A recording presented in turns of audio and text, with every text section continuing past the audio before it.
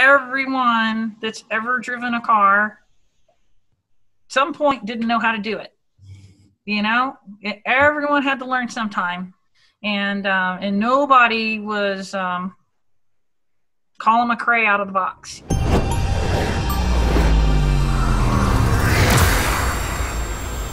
Welcome to the Motorsports and Driver Development Show. I'm Katie. I'm Keto. And today we are joined by Brianne Corn, who I'm not even going to try and introduce. I'm going to let her do it herself. Brianne, please tell everyone who you are, where you're from, and what you do. I'm Brianne Corn. I live in Maxwell, Texas. And I actually live at Lone Star Rallycross. And I have a shop here, and we work on Subarus and Miatas and almost anything else, apparently. We do some private driver training here, and we prepare some cars, and we have our own rallycross series, and we have a small fleet of rental cars, and that's the other thing I forgot to tell you about. We do have rentals, so I have 6 cars now, 3 Miatas and 3 Subarus, and I'm trying to get up to where I have 10 matching Subarus so we can do like corporate events and things like that.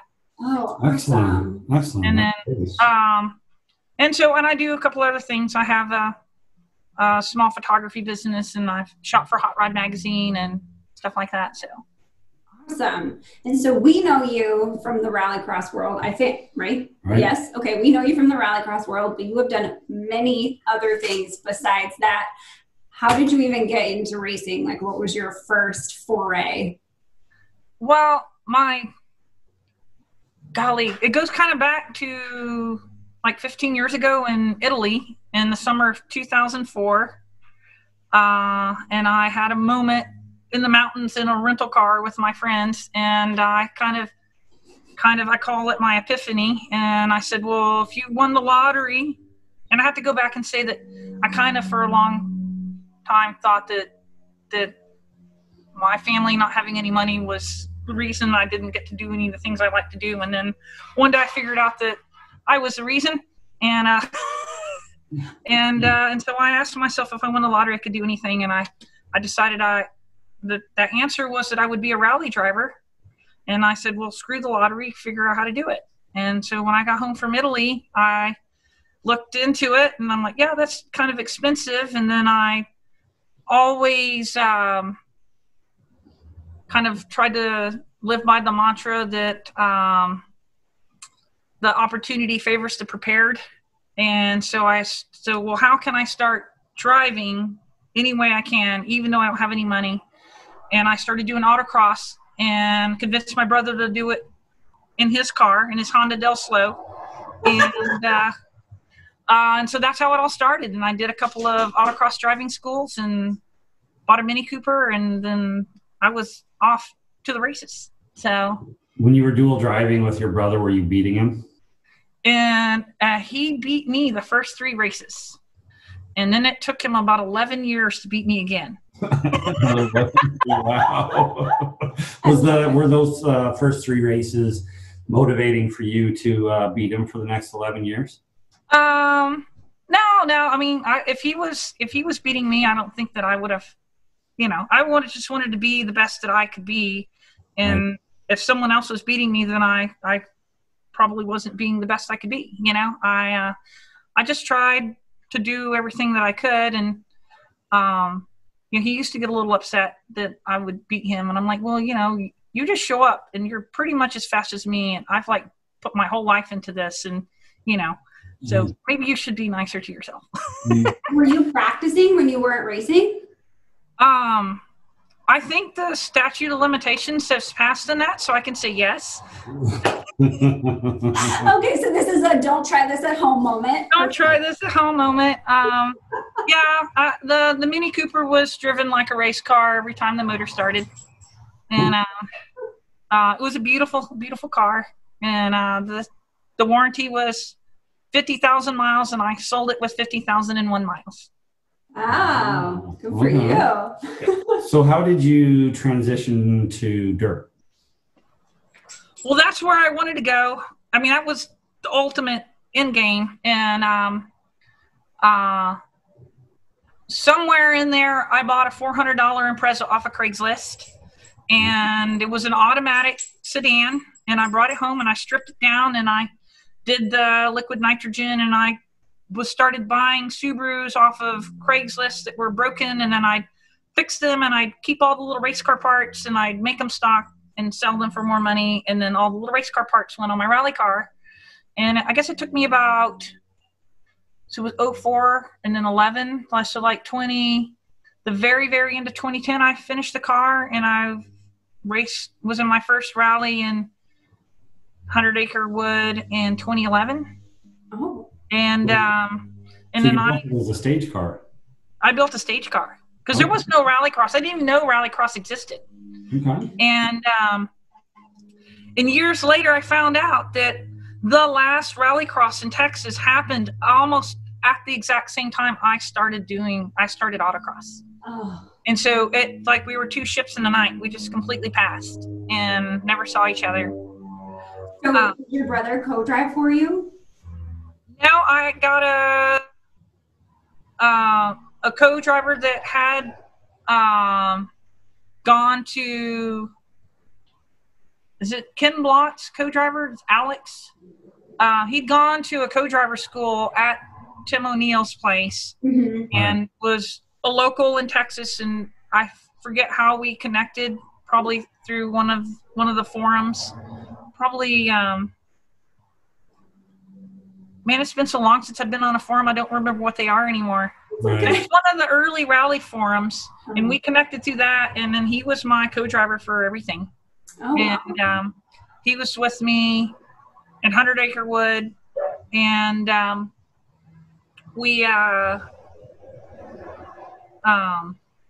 he went with me to WRC Mexico and everything. Did you race WRC Mexico? I did. You did? Yes, in my homemade $6,000 Impreza. What? When was this? 2012. Actually, I don't know if you can see the sign in the back.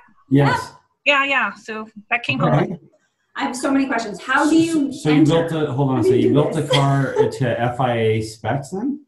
No, they had a thing because they were piggybacking on the Rally Mexico local rally, and so they had a class called Rally America. Oh. And you could come show up with your rule book, and they would tech you to your rule book. Oh. And but that was super interesting. It was a lot of fun, and probably one of the coolest things I've ever done in my life. That's pretty awesome. Yeah, I pulled up onto the little platter, and it rotates you around as they introduced you, and it was all live on national television in Mexico. And so, like, all week long, people would, like, come up to me at restaurants and say, "Oh, I saw you on TV. We're big fans." And I'm like, okay. Were there any other female drivers? I don't remember. I mean, there are not many. I don't like, we were on group. There was no others in the Rally America group, I don't think. That is amazing. And you could just sign up. Yeah, you could just sign up, show up. We literally drove from here to Mexico with a race car in the trailer, and drove all the way down to Leon. And wow. But it was weird because the tracking system, we had to do a $7,000 deposit for their tracking system that they mount in the car. Yeah. It was funny because the tracking system was worth more than my car. Yes. And when you got to return it and get your deposit back, you were probably like, okay. Yes. Jason, my boyfriend at the time, was very happy to get his deposit back. Smart to not pay that yourself. That is so cool. Do you want a chance to brag about the results? Like, did you do great? Well, I mean, he was first in class. I was winning my class until, and that was where my rally car died. And there was about a 70-mile-an-hour somersault, and ripped all its arms and legs off. Oh. And so yeah, but it was really, really fun. Did you? And if you actually Google Brianne Corn Mexico, it's like a 15-second clip, and then make sure you listen at the very end and you hear what I say. And I would like to think that that it would be a good way to describe me, you know, okay. and maybe even an epitaph at some point. Okay. Oh, speaking of epitaphs, I actually think your memoir should be titled, "It All Started When I Bought a $400 Subaru Off of Craigslist." For real? Wow. Oh man. Okay. So did the car ever make it back from Mexico, or did you just leave it? No, it's here. It's sitting out in the field waiting. Sorry, there's some dogs. That's fine. Oh man, that's awesome. Okay, so you're talking a lot about cars. What about motorcycles? Well, motorcycles was my first love. And probably when I started all this, I actually raced Pikes Peak twice on a motorcycle. Okay. Before I took a car up because it was cheaper. Yeah. And I wanted to go before they paved it. So it was really important to me to do Pikes Peak. So it was still half dirt. And so I'm like, well, I have this motorcycle. And my friend was up there crewing and called me. He's like, you should be here. You should totally do this. And so I was there the next year with my motorcycle was 16 years older than the next oldest motorcycle in my class. Oh my gosh. And so what kind of bike was it? It was an XR 600R. Okay. Like a 91 XR 600R. And that I completely built myself so that I would know what to do with it. And that was a lot of fun. That was my first wheel-to-wheel motorcycle race ever, was Pikes Peak. I'm sorry, that's wheel-to-wheel? Well, if you catch the person in front of you. It was. No. When I did it, they started you 5 at a time, like a drag race. Oh. And they painted a little white box, and the flagman was this like 85-year-old guy, and he'd been doing it since the beginning. And he would step. He had to be in the box when he waved the flag, so he'd step into the box and out of the box and into the box and try to catch. Make sure nobody like tried to get the jump, and then he'd step in the box and wave the flag, and everybody would take off. And so you could be elbow to elbow fighting for line going up Pikes Peak. Wow. Unpaved Pikes Peak. Wow. Okay. Yeah. So by the time you got to the unpaved area, was it still sort of handlebar to handlebar, wheel to wheel? Was not for me on my motorcycle. I did get to start next to Malcolm Smith, and he won, I think, the first 10 Baja 1000s on a motorcycle. And so he was in his 70s, and he and I were right next to each other in the dirt, or on the paved part. And then you go to dirt, and then you go back to pave, so it was kind of back and forth. But when we hit the dirt, he just checked out and left me, and it was beautiful to watch. Wow. That is so cool. So and scary. You've also done Bonneville on a motorcycle. Yes, I did Bonneville in a Lakester, in a 600 horsepower Lakester, trying to go 200 miles an hour, and broke an axle going 165. And so then the car left, and we were hanging out, and somebody said, hey, we heard on the radio someone needs a rider for his motorcycle. And so we walked over, and he's like, yeah, I'll be back at 6 o'clock in the morning. And I went out and set a record the next morning, came out and backed it up and did it on my mom's birthday. So I got to, world record for you on your birthday, Mom. And that was so cool. So what kind of motorcycle and what was the record? The record was 88 miles an hour. Okay. And it was on a 1948 blown gas, partially streamlined vintage, 500cc. So it was a 1948 Triumph. And it had actually been ridden by Burt Monroe, who was the world's fastest Indian in the 60s. The guy that owned Iski Cams, it was his motorcycle, and he would let him borrow it to run errands in LA. Interesting, really? Okay. Yeah. So it was super weird. I had everything was borrowed except for my helmet, borrowed gloves, borrowed suit, borrowed boots, borrowed bike, and just standing there available. And it was pretty cool. That is so cool. I would like to take a moment and ask you if there's anything you're afraid of, just generally in life. I think I know you like spiders, but I've seen you handle a bee before, so I would like to know where your fear threshold is. That's a good question. I'm not sure. Okay. I worked through a lot of them. So, I mean, I guess probably my one fear that I had to like actually resolve was fear heights. Mm.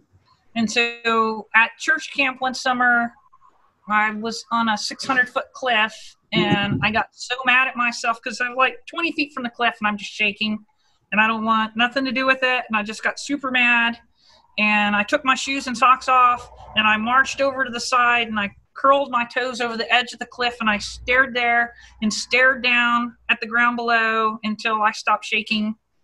And then I was fine. And that was more or less how I've confronted most of my fears. Okay, Wow. great. All right. Wow, my heart is racing a tiny bit. Fine.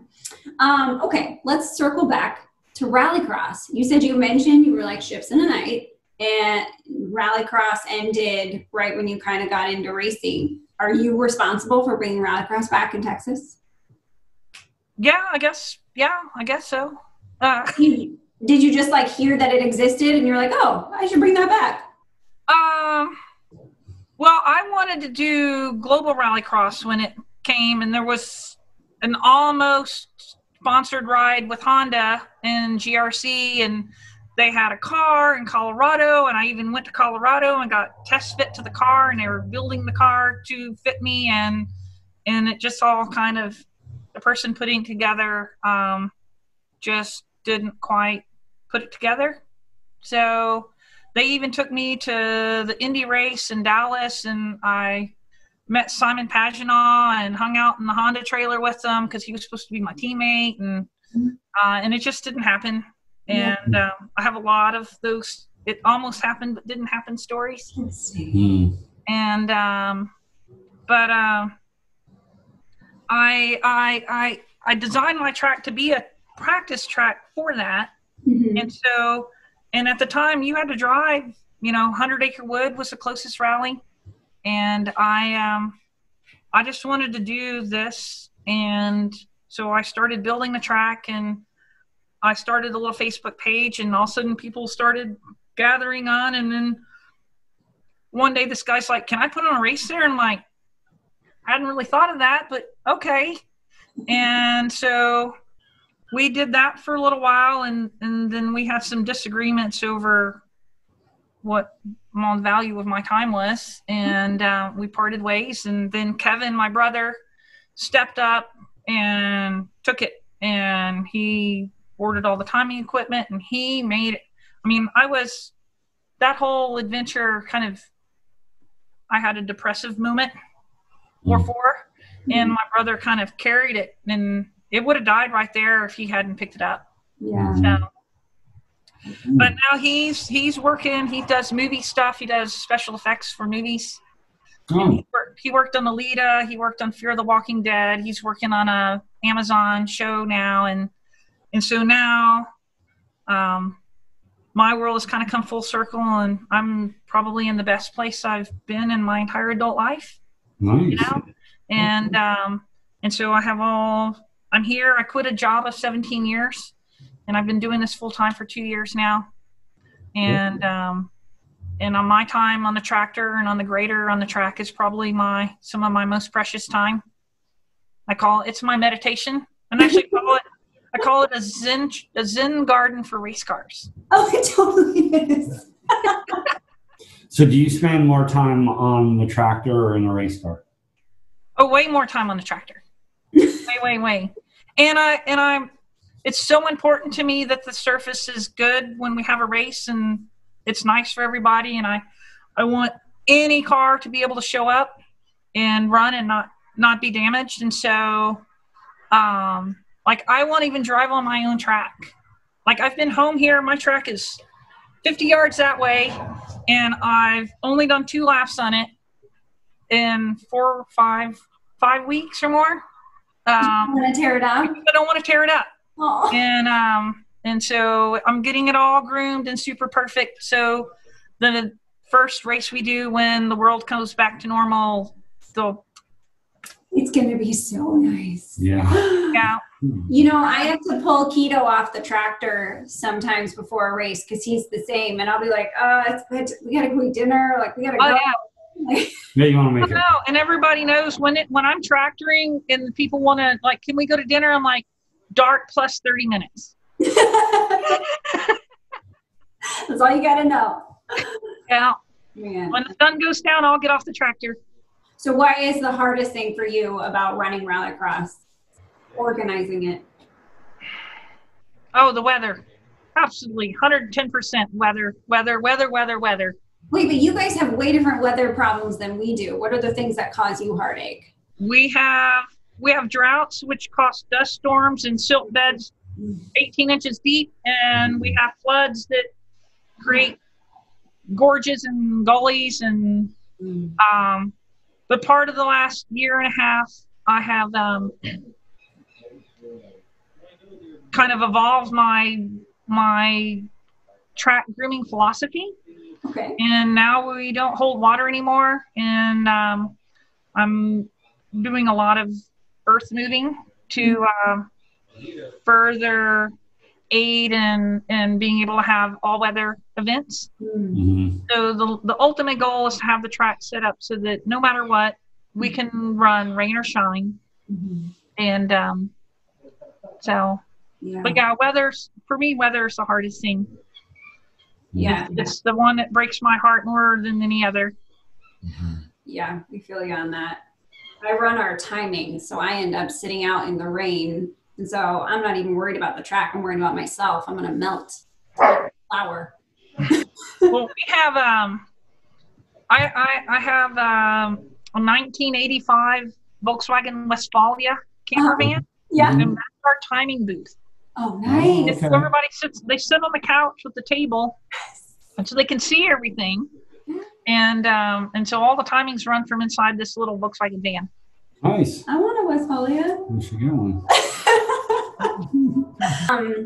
So you have instructed at our events when we do driver training in cooperation with a race. And we have gotten some of the best feedback about your style of instruction, the things people have learned from you.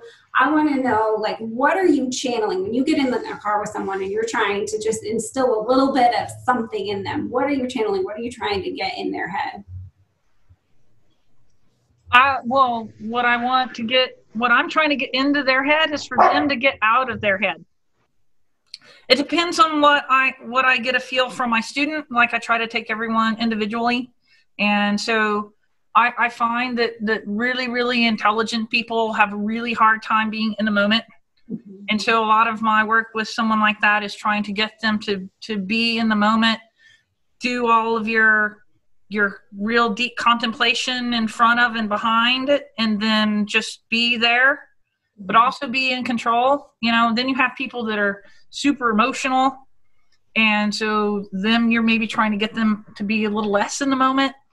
But everything, the root of everything is for someone to feel comfortable and feel like they're in a place where they're not going to get hurt. Mm-hmm. And they're not going to be made to feel like they've done something stupid.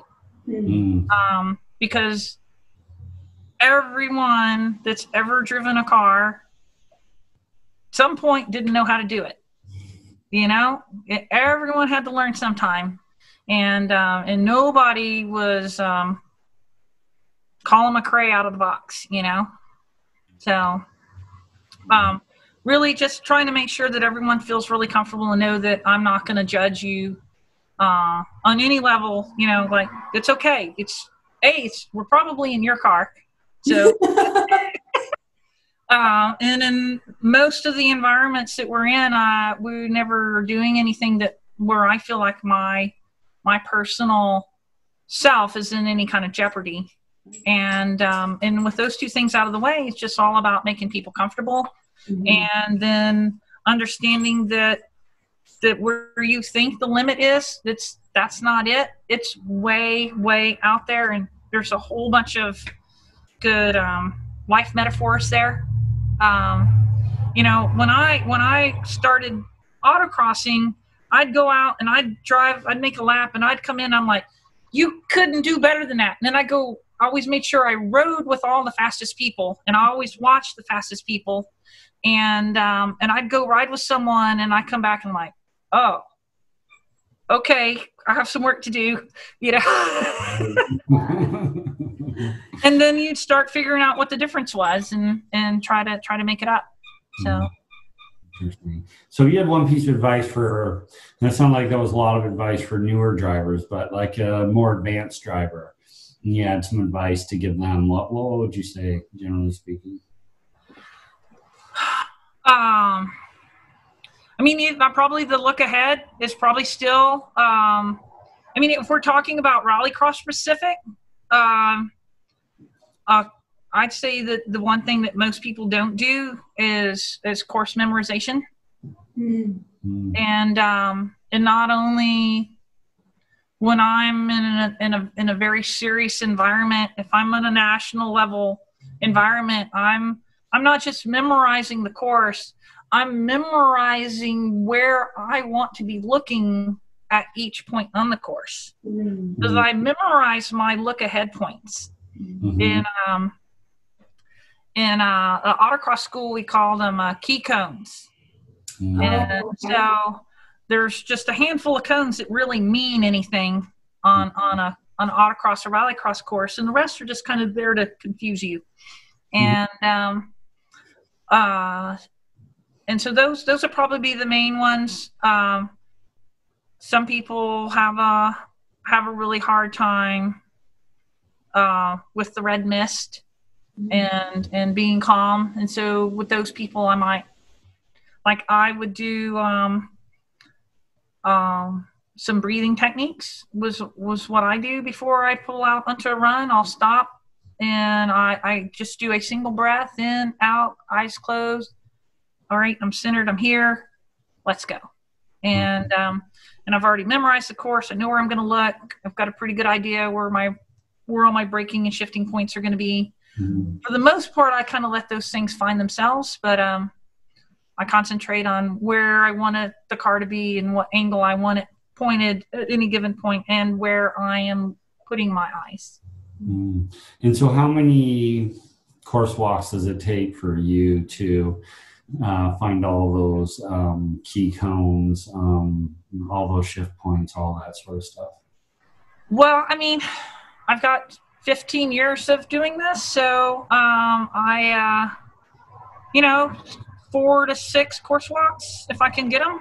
You know, a lot of times the event organization doesn't let that happen just to get everyone in. Right.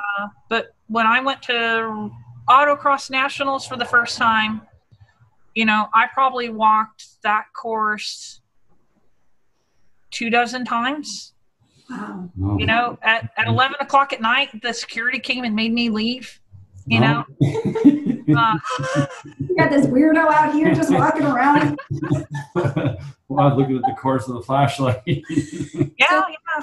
I have kind of a tactical question, which may be dumb, but it might be helpful to people. If you're identifying those key cones and your look ahead points, what are you saying or telling yourself in your brain so that when you're going fast, that same cone pops out to you? Do you say like, oh, key cone 1, key cone 2? What are you saying? No, I don't, there's no voices in my head yet. Nice. But I just kind of have, like at each point, I know when I'm here, I want to just take a second or a millisecond and look at that cone and come back. I don't have to stare at it. I just have to glance at it. And then your brain will do all of the necessary geometry to fill it in. And trusting yourself, probably at the end of the day, trusting yourself is one of the best pieces of advice. And so did you learn all this just by doing, or did you have a mentor? I did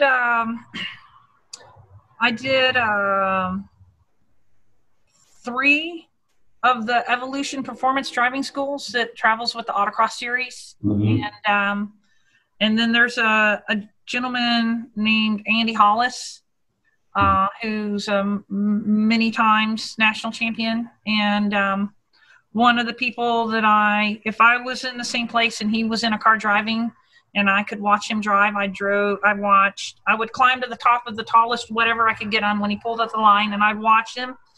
And he used to get so mad at me because I would follow him on his course walks. And he was so sweet in that he didn't just turn around and tell me to stop following him. Like one day he told a story about how annoying it was. You could hear people's feet shuffling behind you while you're course walking, and made sure that I could hear him tell the story. And so I followed from much further behind after that.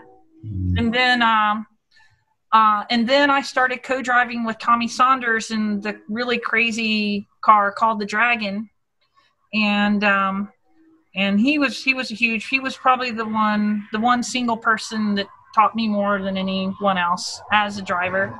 And I felt like that was the day I finally beat him. That was my graduation, I guess, Yeah. But it was because the deal was I had to run in the ladies class the first year, and if I won, then maybe I might get to race in open class the next year. And there was a lot of conversation about, I was in my 4th or 5th autocross, this guy rode with me, and he's like, it's like, go too far, overdrive. And you can't do this in rallycross, it doesn't work. But in autocross, there's a reward for this. He's like, overdrive the car, go too fast, too hard, and then start bringing it back. And that way you could get up to speed faster. Then if you're always nibbling from the bottom, you may never find 100%. But if you find 105, then you can kind of whittle back. And if everyone's followed all the rules and the safety guidelines, you're probably not going to hurt yourself or anyone else, And then I was still that kind of driver when I got in Tommy's car, and he's like, you can't do that. And if you want to drive my car, you have to be calmer. And so I had to drive bottom up. And even though I knew I could be a faster driver faster if I kept driving from the top down, but I also knew that if I drove from the bottom up for that year, I would be a better driver at the end of the year, And so, the first national race after that year, I was in Houston, and I set the fastest lap of the event and beat Tommy for the first time, and beat his co-driver, who got out of his car, smashed his helmet on the ground and threw it in the trash and said he quit because I beat him. Really? What? Okay. But he got over it. He came back. He got over it. We're friends. So you're saying the guy's emotional? Maybe. Oh man. So you have done all different kinds of racing. You have gone at it from a bunch of different angles. If somebody is interested, let's use rally as an example. If they want to get into rally, what is one thing you would tell them either to do or to do first? Like, if I don't know where to start, what are you going to tell me? And it's interesting because autocross gets a bad rap. Okay. And it is the only motorsports environment where it is both safe and rewarding to drive 1110s. And if you want to know where the edge is, there's nowhere else that rewards that or gives you a safe environment to do it. You can't go to track day, can't go to the Formula One track and do that. You hit a wall, it's $500 a foot, and you're banned for life, maybe. If you do rallycross and you mow down a whole bunch of cones over and over again, and you're at the back of the pack, it doesn't matter. You don't get a hero run to save the day. So there's no reward there. And The other thing that I think that the autocross does is it teaches you how unbelievably important distance is.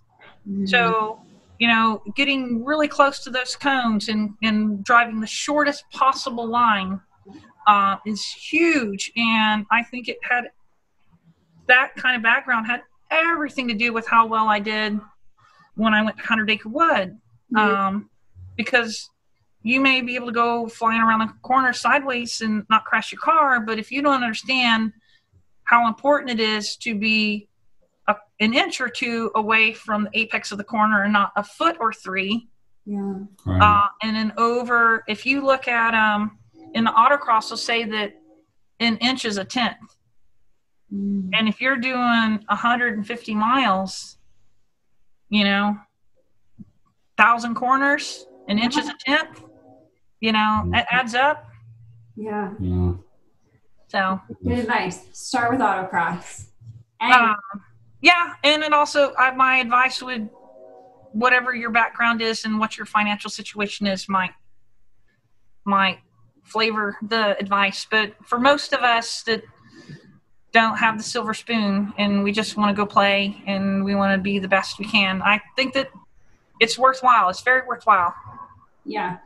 And autocross is good for kind of tune-ups and touch-ups, just getting time. Well, if you're trying to learn how to set a car up, it's really hard in like a rallycross environment because the earth is so dynamic.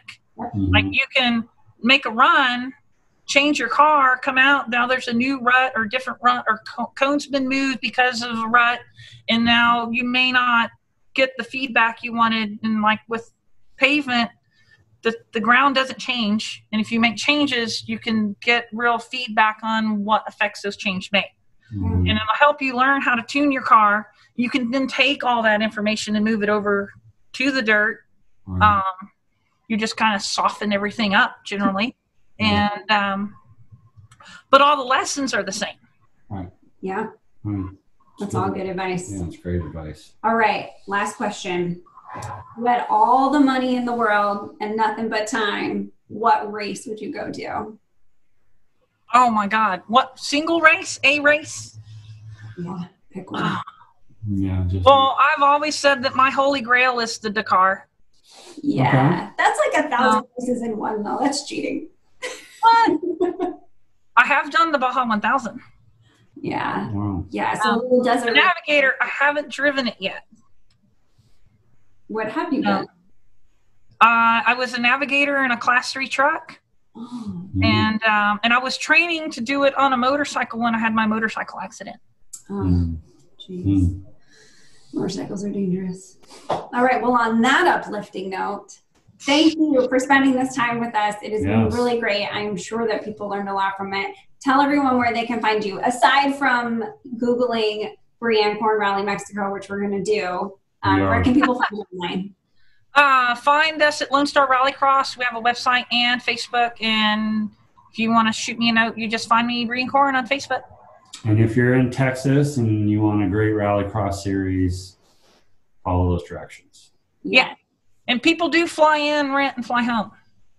Oh, yeah, because you have the rental cars, which is the smartest thing ever. That is a great idea. Yeah, so get a plane ticket, buy one now. They're really cheap. Buy it for later. Buy it for later, please. Yeah. Yes. Fly in. It's a great idea. Awesome. Thank you, Brianne, as always. Thank you. It was fun.